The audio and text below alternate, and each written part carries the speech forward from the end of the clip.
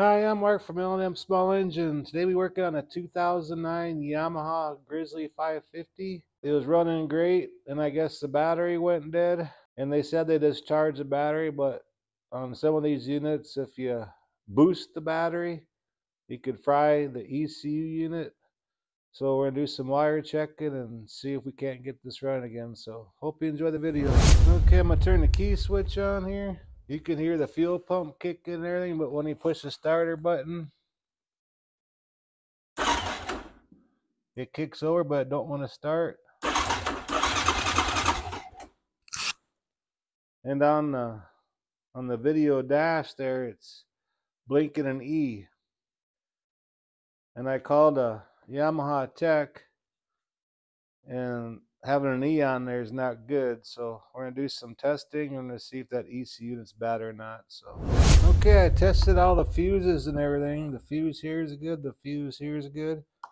Fuse here is good, and that's good. So the next step we're gonna do, I'm gonna take this bar off here, take the battery out, and the ECU that's sitting right down here. And this bar holds the battery thing, and that's 10 millimeter.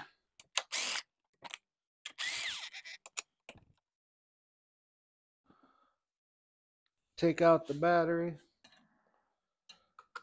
Use either a 10 millimeter wrench or a Phillips screw.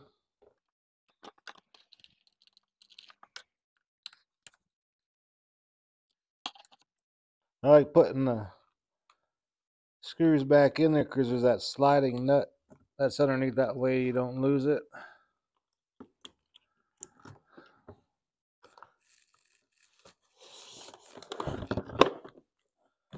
Go ahead and slide that out. Two 10 millimeter bolts hold that on.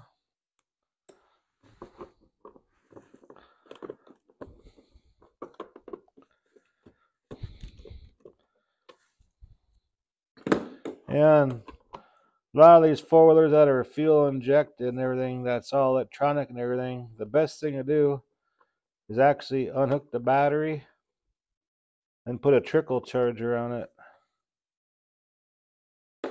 That's the best way to charge these batteries, especially, either take the negative off or the positive off, or just take them both off and just trickle charge it, because sometimes people will put the charger on there and put on boost or something. It just fries everything out.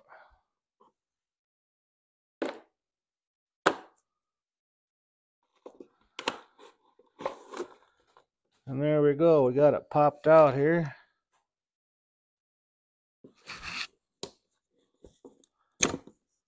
Just push that little button in and pop them out.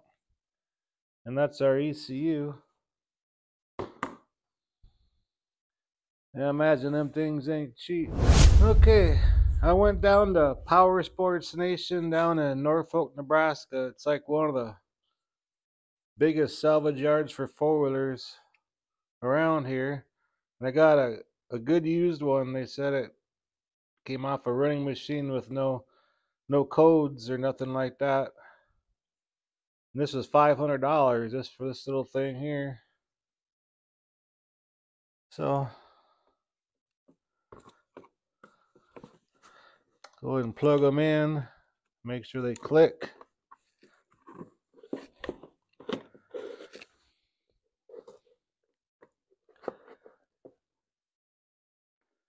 And we'll go ahead and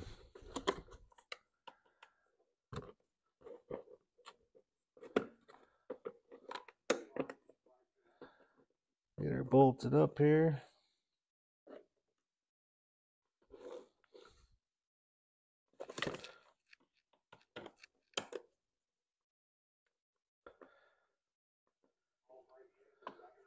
It's actually in a pretty easy place to get in and out. I see them in a lot worse place than this.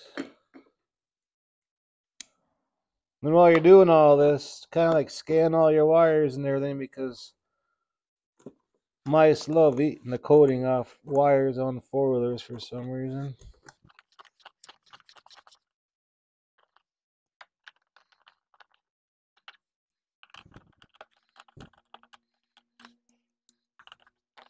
Go ahead and get them snugged up.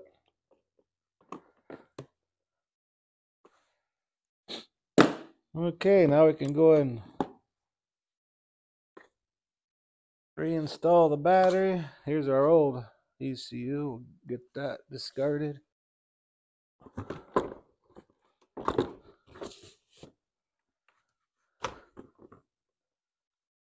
We got these extra wires here. It must have like a sprayer or something that they use.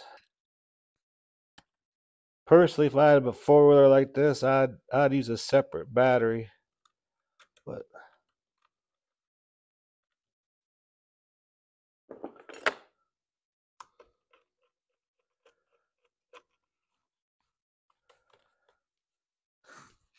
go ahead and snug that up.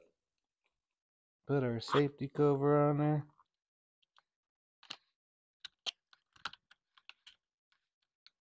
Get them all snugged up. Put our bar back on.